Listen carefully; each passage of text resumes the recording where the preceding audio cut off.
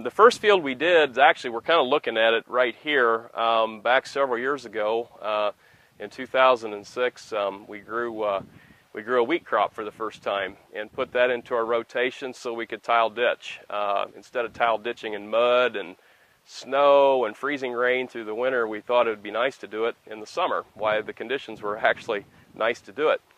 And my dad and one of the guys at the co-op that I work with had suggested that I try some Canadian giant clover and throw that into the mix and frost seed it with my urea. I thought that seemed like a good idea, and it was cheap, and so we did it, and we had a really beautiful stand of clover after we harvested the wheat. And it was sort of the aha moment for us in the fact that we were seeing life of different sorts that we've not seen in our soils. We were seeing butterflies, we were seeing bees.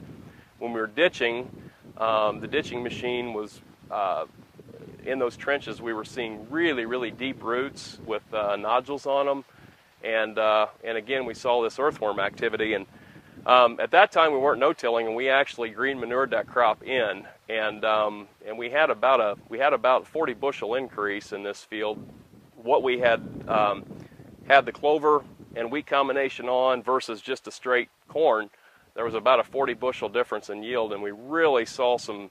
It was an aha moment, one of those that kind of wowed us, and it's like there's something to this, and we really need to start going down the path of studying it. So we've been on this journey, you might say, since 2006, to where now we're really trying to cover a big majority of our acres with diverse species of cover crops. One of the things that I want to try, we do some corn on corn. We do a few hundred acres of corn on corn.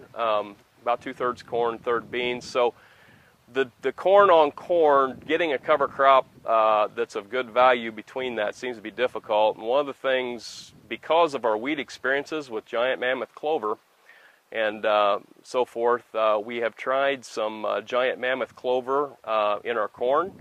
We had sowed it or broadcast it at about V6, V8 corn in early June, and our hope is to establish a legume crop, and then go back and no-till corn into it the following year.